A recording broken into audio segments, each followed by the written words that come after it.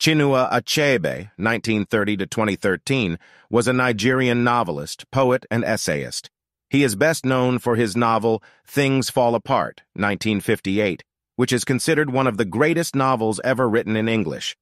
Achebe's work explores the themes of colonialism, identity, and the African experience. Love Cycle is a powerful and moving poem that explores the many aspects of love. The poem is a reminder that love is a complex and unpredictable emotion, but it is also an emotion that is worth fighting for. At dawn, slowly the sun withdraws his long, misty arms of embrace. Happy lovers whose exertions leave no aftertaste nor slush of love's combustion, earth perfumed in dewdrop fragrance wakes to whispers of soft-eyed light. Later, he will wear out his temper plowing the vast acres of heaven and take it out of her in burning darts of anger.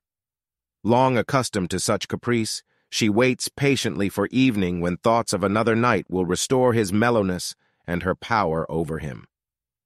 The poem Love Cycle by Chinua Achebe compares the relationship between the sun and the earth to a human love relationship. The poem begins with the sun withdrawing its long, misty arms of embrace from the earth at dawn.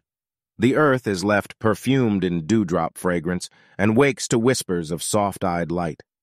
The sun's departure is compared to the aftermath of dispassionate sex between a couple. The sun then wears out his temper plowing the vast acres of heaven and takes it out on the earth in burning darts of anger. The earth endures the sun's harshness, like a woman who is dissatisfied with her partner, but remains in the relationship for reasons of her own. Towards the end of the poem, the speaker speculates on why the earth continues to stay in a relationship with the sun. The speaker suggests that the earth may be drawn to the sun's great power and magnificent beauty. The earth may also be hopeful that the sun will eventually change its ways and become a more loving and gentle partner.